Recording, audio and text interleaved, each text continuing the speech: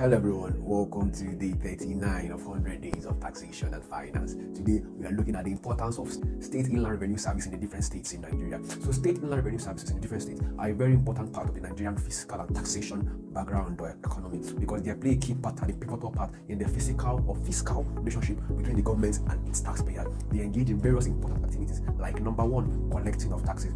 Specifically in Nigeria, the SITA as corporate income tax usually goes straight up to the federal inland revenue service, but taxes like the personal income tax and the value added tax usually goes to state inland revenue service. So if you live in Enugu, Lagos, Jos, Port Harcourt, Imo State, your personal income taxes should go to your state inland revenue service, and so should your VAT as well. Secondly, they serve a very important function for tax compliance between the taxpayers and then the tax authorities. They go ahead to organize things like tax work, tax education, and whatnot. They are a very key aspect of why people actually pay their taxes in various jurisdictions.